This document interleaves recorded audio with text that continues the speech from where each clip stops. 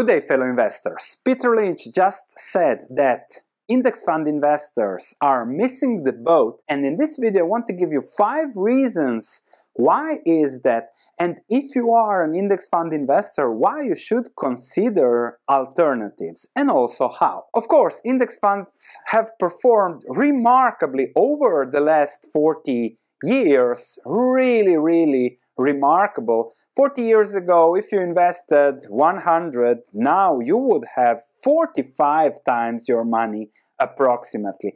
And especially from the lows of March 2009, February, the index is up 7-fold. That is really remarkable, especially when you add dividends. But this was the past. What about the future? Can we expect the same performance? Over the last 40 years, it's 12-13% per year.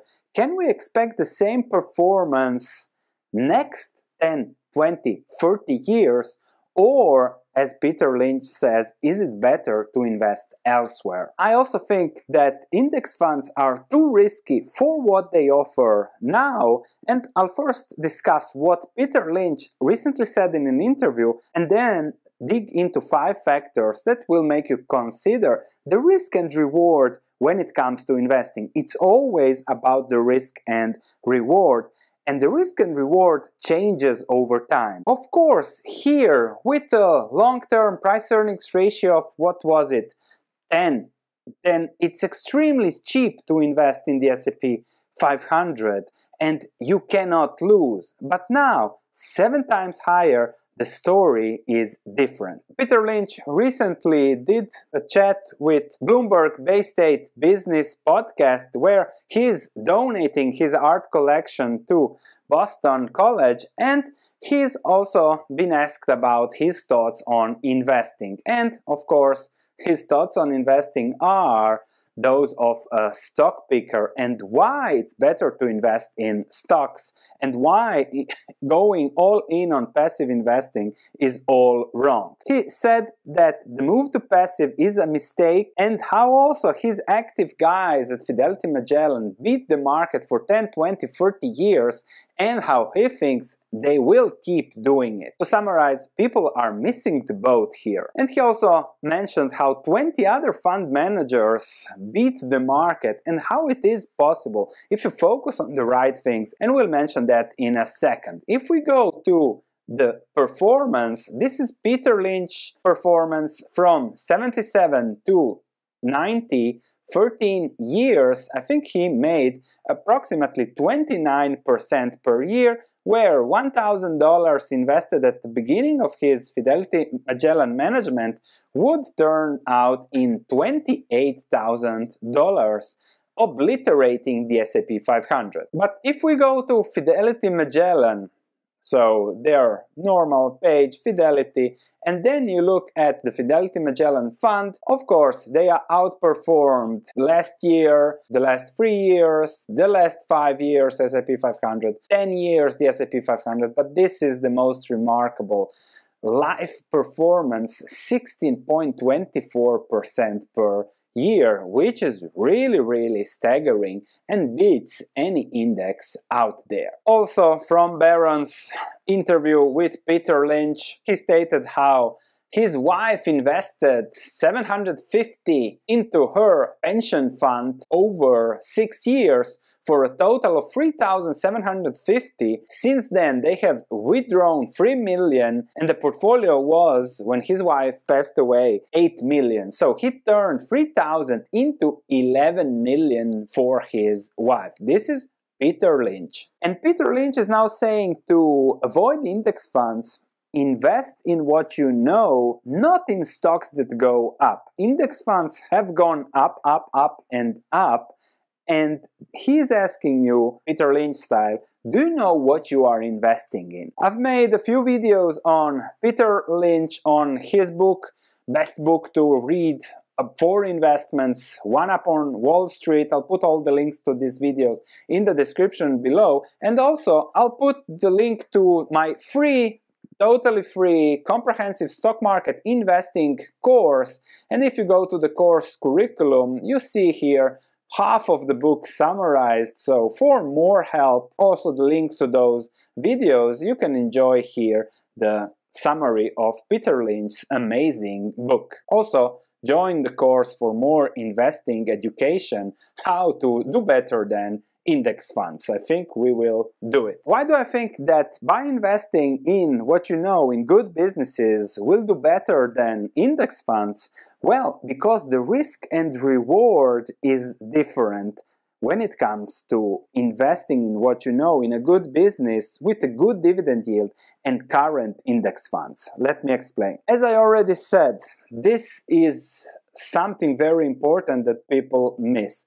Index funds are generally okay. Nothing wrong with index funds. You own a sector, an economy, a country, whatever it represents. However, as the index fund is up 7 times since the 2009 low, it also skews the risk and reward. It can't be the same at whatever price. So the first risk now is that you're paying 7x what others paid in the past.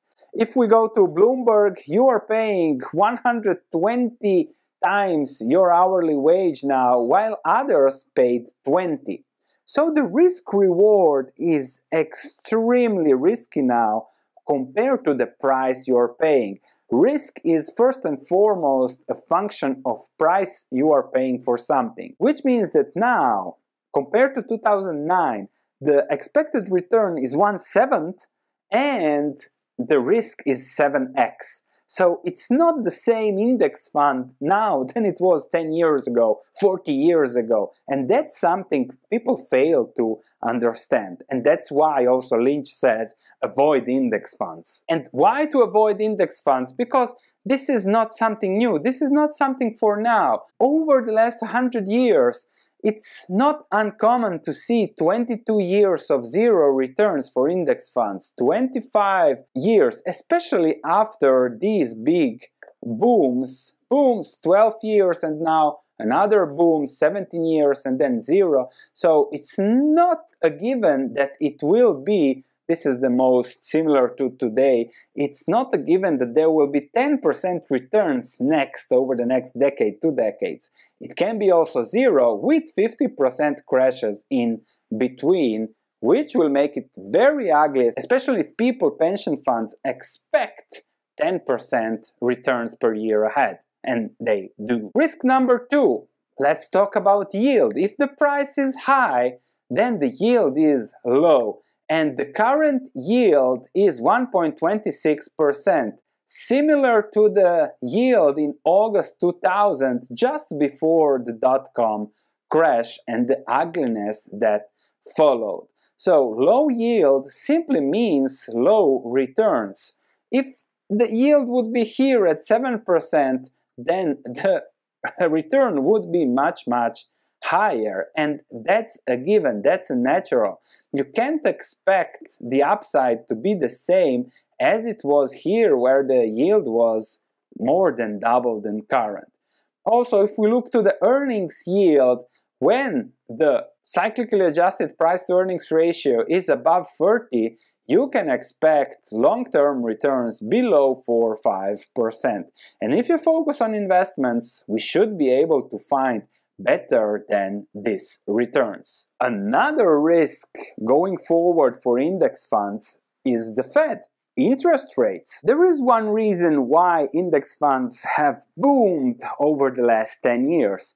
Money printing, low interest rates, the Fed saved your ass. So if we go to the federal funds effective rate, since index funds became popular, especially since index funds did really good, interest rates were close to 20%, and now those are 0. So when interest rates are 20%, you compare that to investments and you expect a dividend yield of 7–10%.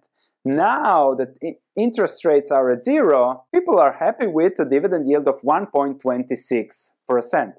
The risk there is, what if those interest rates revert like it has been the case in the past. So bad times for investments started in 1968, 1969, when inflation and interest rates started to going up, up, and up. So this is another risk for index funds that one should just think, okay, what if this happens? How am I protected?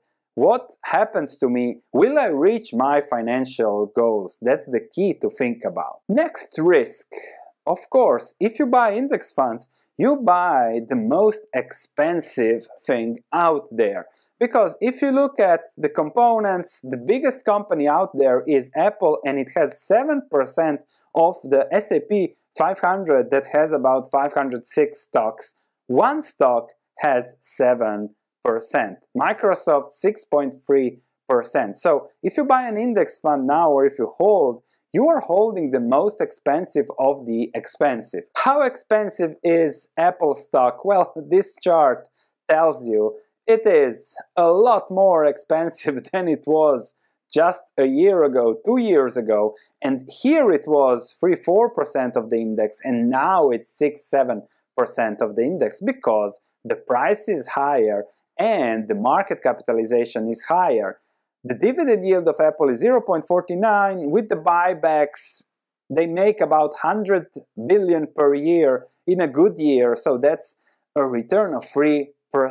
And that's what you can expect from Apple and the index. The question is 3% enough for your retirement goals? Calculating, of course, the positive, the growth rate, so the reward, but also the risks coming from other companies like Xiaomi or something like that, that we'll discuss in the next video. So I don't like index funds because they simply are weighted by market capitalization, and so you just invest like the herd, and from my experience, the herd is just mediocre. If you want mediocre in life, then you wouldn't be watching this channel. So here we are to go for the top 1%, so if you want the same, stick and learn. And then another factor is betting on only one horse. What horse?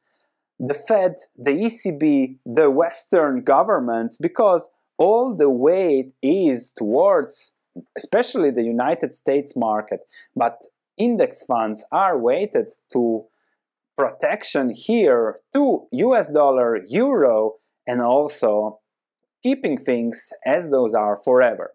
This is the budget office debt projection for the US government, and it is projected that it will reach 202% of GDP by 2051, so it will double from now. But look at this, their projections over the next 10 years are stable, and only then it will explode because of all the terrible fundamentals.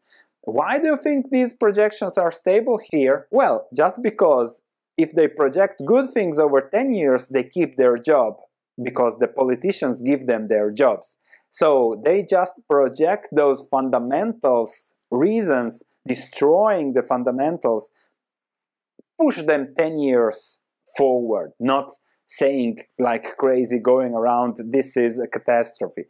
This is a catastrophe, they're just not allowed to tell us. So from 16.8 trillion, the US government debt will go to 133 trillion by the end of 2051. The value of the dollar is doomed, same for the euro, and they are the ones protecting the stock market, your consumption, etc., etc. So that's another risk that you incur if you go for index funds. And I want to add two factors when it comes to investing.